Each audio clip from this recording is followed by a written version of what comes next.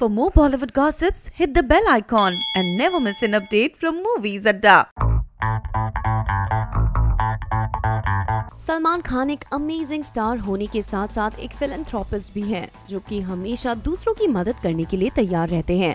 In fact इसी मकसद से उन्होंने साल 2007 में बीइंग ह्यूमन फाउंडेशन भी एस्टैब्लिश किया था, ताकि वो इसके जरिए ज्यादा से ज्यादा जरूरतमंदों तक पहुंच सके।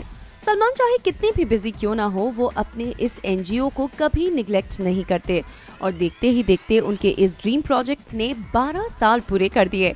इस बात से ओवरवेल्म्ड सलमान ने सोशल मीडिया के जरिए सभी का शुक्रिया करते हुए कहा, आज बीइंग ह्यूमन फाउंडेशन ने 12 साल कंप्लीट कर लिए हैं आप सबकी कृपा और सपोर्ट सर्विसेज के साथ। Long and happy life to all of you and may being human always be there. Thank you all, God bless.